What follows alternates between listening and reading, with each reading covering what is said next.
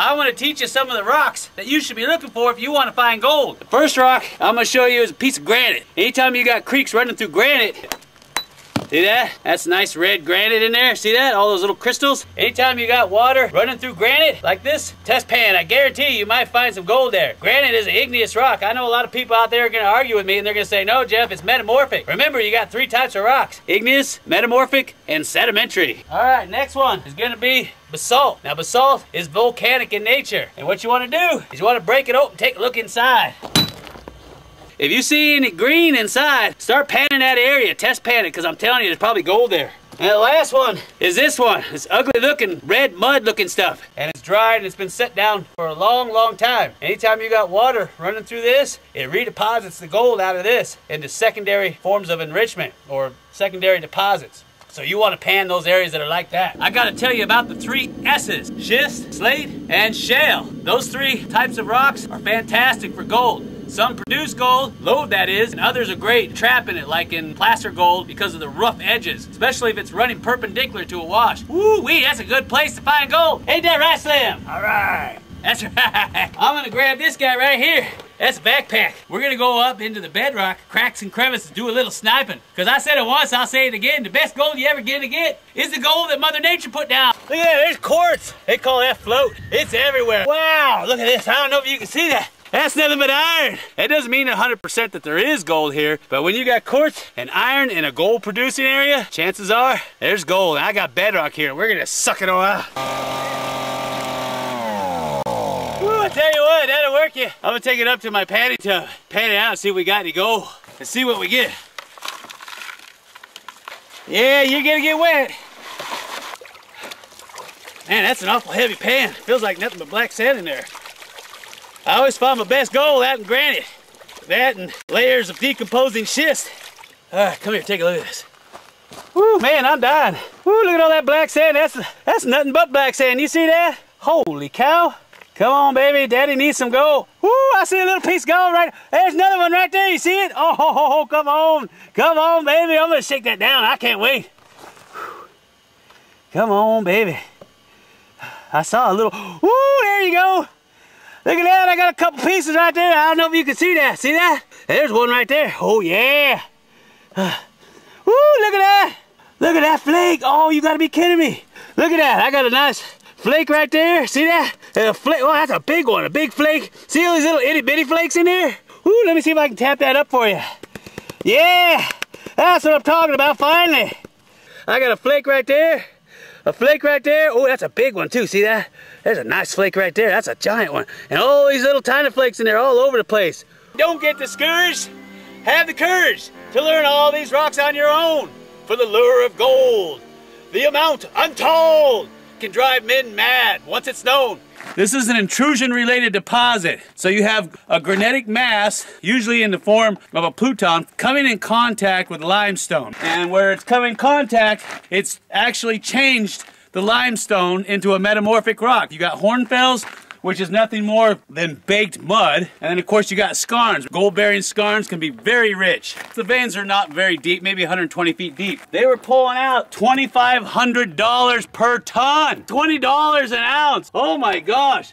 That's limestone. See that nasty gray limestone in there? And wherever you have these contact zones of granite up against the limestone, a lot of times the metamorphic rock that's created is a skarn. Now there's all types of different skarns out there, but the one we're worried about is gold-bearing skarn. Whenever you see reds like that, I definitely sample it. Limestone, granite. And remember that. Where you get that intrusion, if you have any gold inside of the solutions and the steams inside that pluton, what will happen is that the limestone will change the pH balance. And then what will happen is the gold will start to drop out of solution. And at the contact zones, a recrystallization process of metamorphism, and so then you're going to get a layer of skarn there at the contact. This is what's left of a trestle. What they would do is they would build these trestles way out into the middle of nowhere. Then they would slowly dump the rock, and that's how they'd get it out away from the mine. And then that's how you see these big, nice, flat piles, what some people call tailings, but they're not. They're called mine dumps. And the way they got them out here was these trestles. And buried inside of all this is a whole bunch more of these. That's how they built these big bridges, and then they could just keep dumping and dumping and dumping, and they start another one and another one.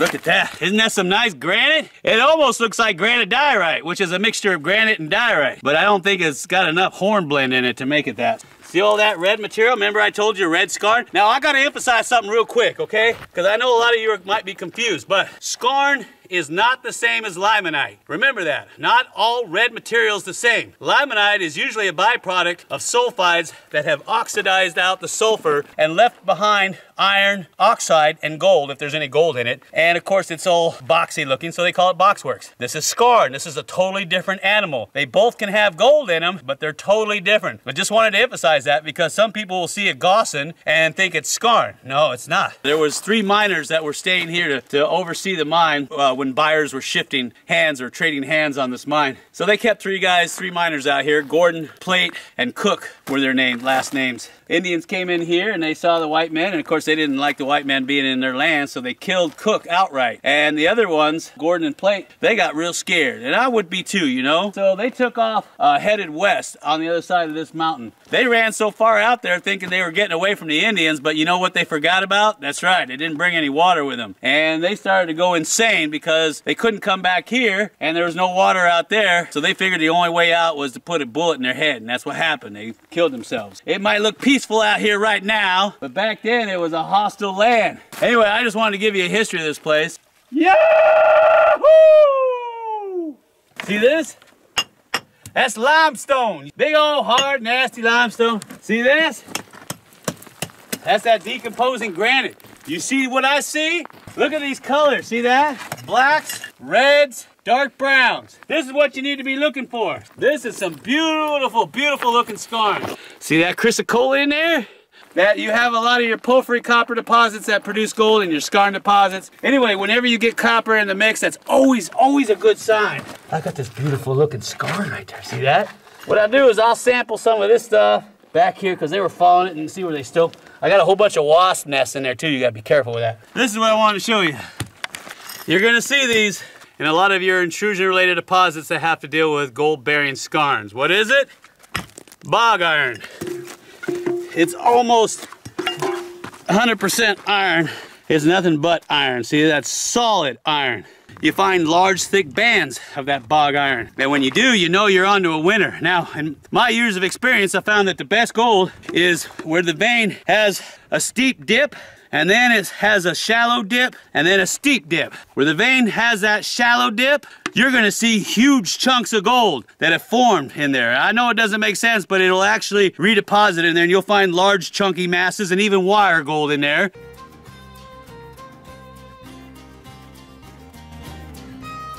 Real quick backstory on the place that we're at. It used to be called the Robinson District. It was founded in 1867. They found gold here, and they rushed in and they mined it out. What's interesting about this place, you have a huge porphyry intrusion here, and of course on the outskirts of that is what? Gold deposits. And I'm going to talk in great depth about why those deposits are here, how they formed, and what you should be looking for when you're out in the field. Now there are 12 basic models of deposition for gold. There's a lot more than that, but the 12 basic models is all you need to know about. And this is one of them. This is a porphyry or intrusion-related deposit. Also, iron oxide copper falls under this category as well. Around the Cretaceous time period, you had quartz monzonite intruding into limestone. It's a huge pluton. Now, most of the time when you see a pluton in a book, it's drawn like an upside-down teardrop. And that's not what they look like at all. They're more tabular in nature. Think of a big water balloon laying on the ground. That's what they look like inside the earth. And as it comes up to the surface, it's slowly cooling. As it does so, it starts to undergo changes. And this is where Bowen's reaction series comes in. It's very important you understand that, because that magma chamber, it can do all kinds of things. It can turn into all kinds of things. It's starting to crystallize. Now this was a quartz monzonite stock, which is of the granite family. As it was cooling, it was fracturing.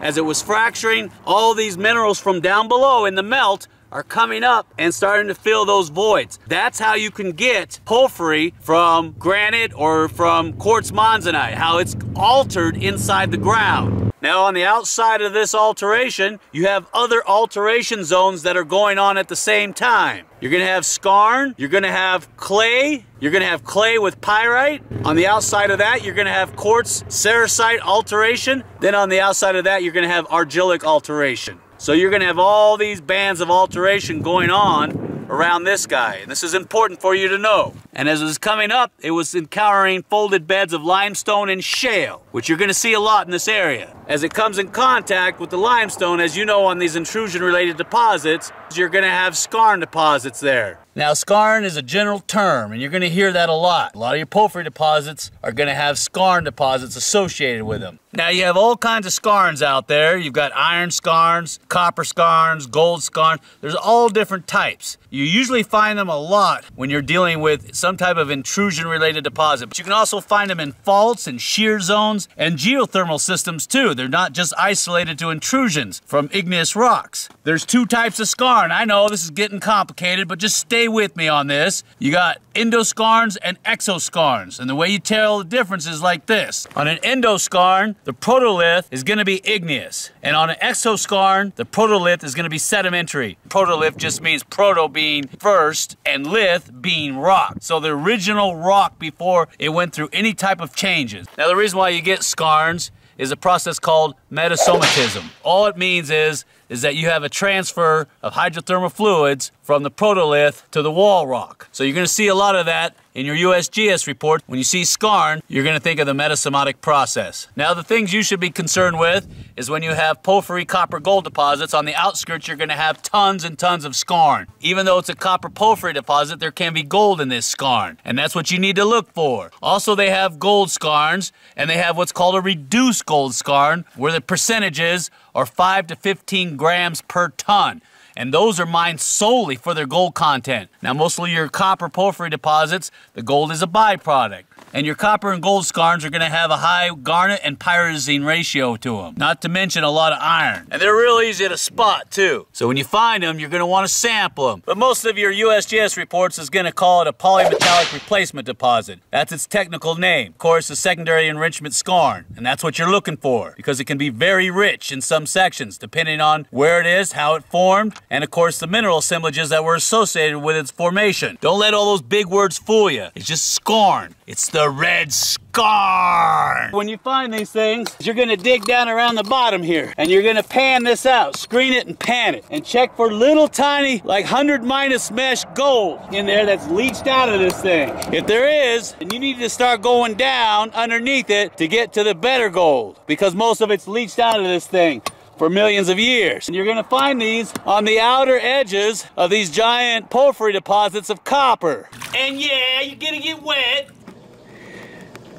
Some of that ground up gold in there. Ooh, that's looking nice. What I want you to do is become familiarized with the types of rocks that are in gold producing districts. Now in this particular district, we've got a lot of Precambrian schist. Schist is nothing more than shale that has been squeezed and heated. And of course, you know where shale comes from. Shale comes from mudstone. It's a clastic rock. And as it's pressed and squeezed under low heat, you'll start to see mica form in these sheets and bands. And sometimes you'll get pyrite crystals growing in between these sheets as well. A little bit more heat, a little bit more pressure, and it's changed into slate, which is a metamorphic. So it has gone from sedimentary to metamorphic. More heat, more pressure, it becomes a piece of schist. Now schist is easy to identify because it's foliated, and it usually breaks apart real easy. You can see where a lot of the mica is starting to form in the foliation. Now, a lot of times you can also have gold that will form, or pyrite that will form in the foliation. Now, why is this important? Because a lot of times in your USGS reports, they're going to say there's Precambrian schist, and right next to it, you have quartz. And you can see where the schist was up against here, and then broke away, and you can see I've got oxidation going on in there. I've got also limonite in there, and that's what happens when a lot of your pyrite oxidizes, is you get limonite. That's great news because you want the sulfur to go away. You don't want to have to roast it. You want Mother Nature to roast it. So when you see that red, it could be limonite, which is good because the gold will be left behind, or it could be oxidized hematite or magnetite. This is called bull quartz, and they call it bull quartz because it's barren. There's nothing in it. Along the joints of the quartz, sometimes you can have mineralization in there. Remember, you got the three types of rocks: sedimentary, metamorphic, and igneous. A lot of your gold is going to be found in metamorphic rock, a lot of it. Most of your basement rock, your continental crust rock, is going to be igneous. And then of course sedimentary, if it's under enough heat and pressure, turns into what? Metamorphic. You see how that works? And also keep in mind that you got two different types of sedimentary when you're talking about limestone and shales. One is clastic and one is bioclastic. Bioclastic just means it's got a whole bunch of seashells and living organisms that make it up. That's what limestone is. And this stuff is just plain old clastic material that's been squeezed like mudstone. But at least know your basics when you go out to a gold producing district and know what the rocks look like that are hosting the gold.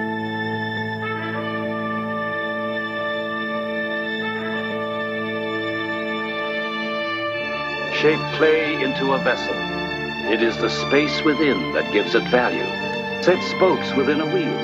It is the emptiness of the hub that makes them useful. Be the space at the center. Be nothing, and you will have everything to give to others.